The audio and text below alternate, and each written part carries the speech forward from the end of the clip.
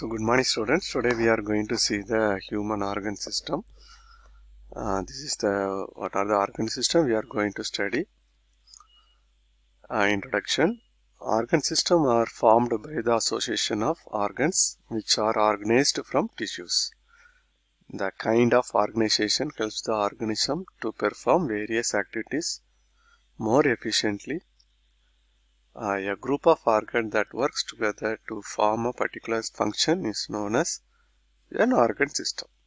So, நிறைய organs அப்படிங்கும்போது நிறைய elements நம்ம பாடியில் இருக்கிற ஒவ்வொரு element இதெல்லாம் சேர்ந்தது தான் ஒரு ஆர்கன் அப்படி சொல்கிறோம். ஒரு கிட்னியாக இருக்கட்டும், இல்லைன்னா ஹார்ட்டாக இருக்கட்டும், இல்லைன்னா பிரெயினாக இருக்கட்டும், இதெல்லாம் சேர்ந்தது தான் ஒரு ஆர்கன் அப்படி சொல்கிறோம்.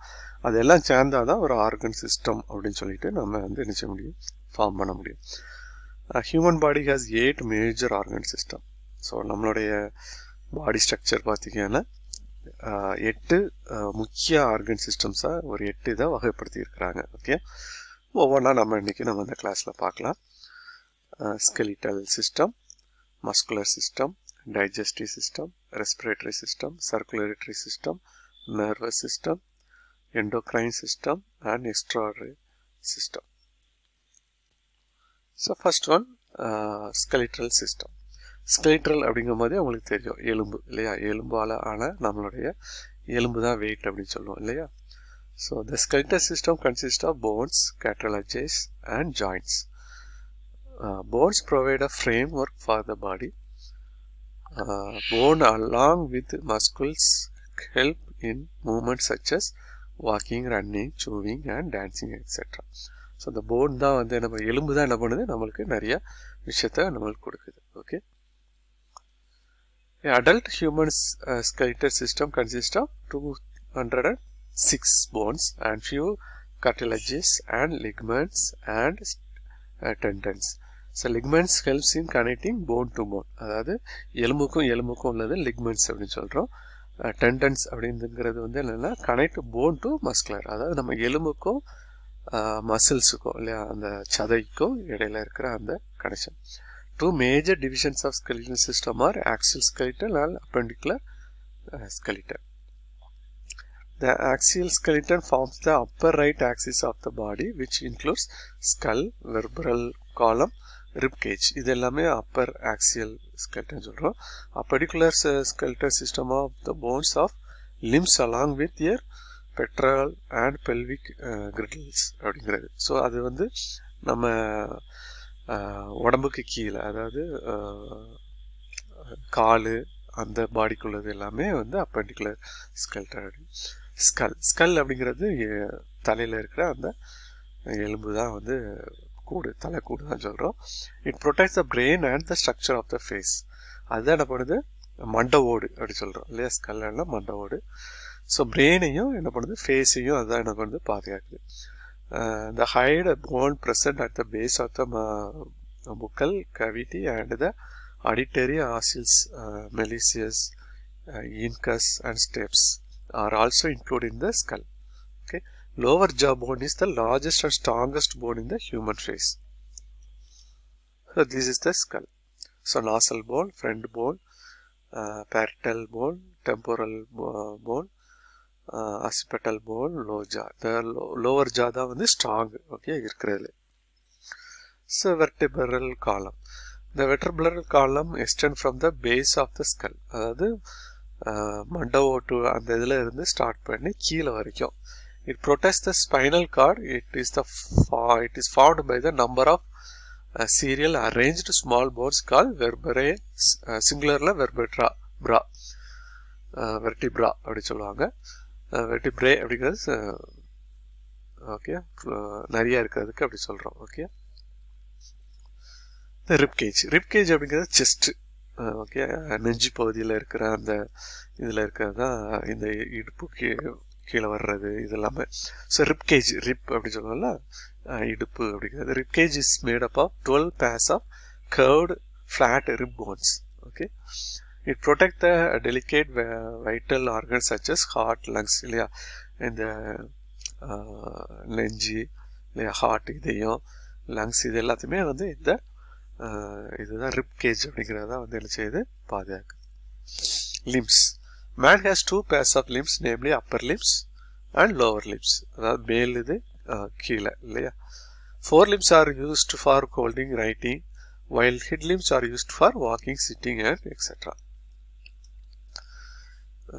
Girdles.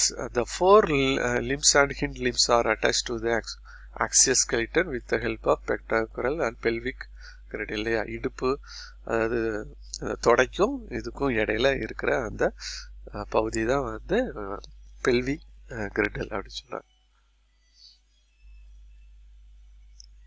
அடுத்தது muscular system. In the body, muscular system along with the skeletal and nervous system is responsible for the body movement. So சதை தான் வந்து நம்மளுடைய body movementக்கு ரொம்ப யூஸ்ஃபுல்லாக இருக்குது. Muscles can contract and therefore help in moving other parts of the body. It maintains the posture and the body position. நம்மளுடைய உடம்பு வந்து ஸ்ட்ரக்சர்டாக காட்டுறது வந்து அந்த சதை தான். Okay.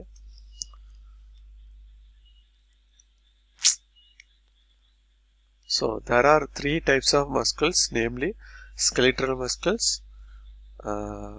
smooth muscle, cardiac muscles.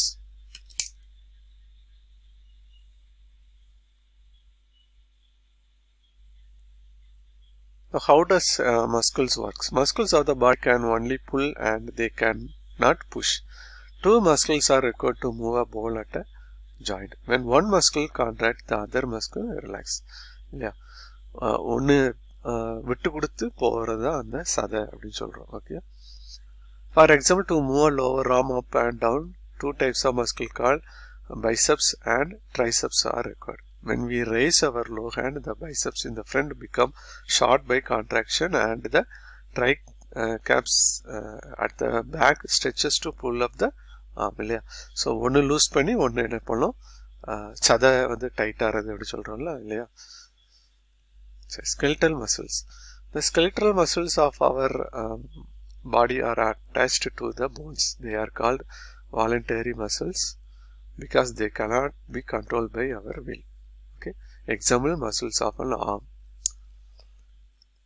Smooth muscles. Smooth muscles are found in the walls of the digestive tract, urinary, bladder, arteries and other internal organs. They are called involuntary muscles because they cannot control by our will.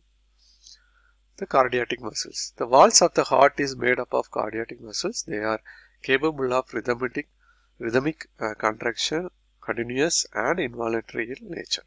So heart தான் ரொம்ப முக்கியம். Well, third one பார்த்தீங்கன்னா digestive system. Digestive system consists of alimentary, canal and associated glands. This system is involved in conversion of complex food substance into simple forms and absorption of digested food. The digestive glands associated with the alimentary canal are salivary glands and liver and pancreas. They secrete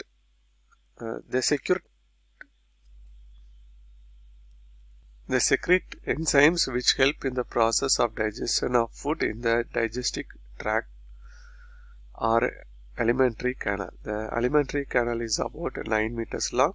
Stomach is the major organ for digestion of the food material. The absorption of digested food occurs in the small intestine. So this is the digestive system. வாய் வழியா போகுது இல்லையா, மவுத், அப்புறம் salivary gland அதை என்ன பண்ணுது, start பண்ணுது. Okay. Saliva வந்து start பண்ணுது, லிவர், ஸ்டொமக், அப்புறம் small intestine and larger intestine. So parts of alimentary canal, mouth, vocal cavity. These are the 8 parts of the alimentary canal. Associative glands for digestion பார்த்தீங்கன்னா salivary gland, gastric glands, liver, pancreas and intestinal glands. So next one, respiratory system. The respiratory system is involved in exchange of respiratory gases and they help us to breathe. The human respiratory system consists of nostril, nasal cavity, pharynx, larynx, trachea, bronchi and lungs. It helps in the movement of air in and out of the body, exchange of O2, and that is oxygen, and CO2, carbon dioxide, occurs between the air in the lung and blood. The entry of food into the windpipe is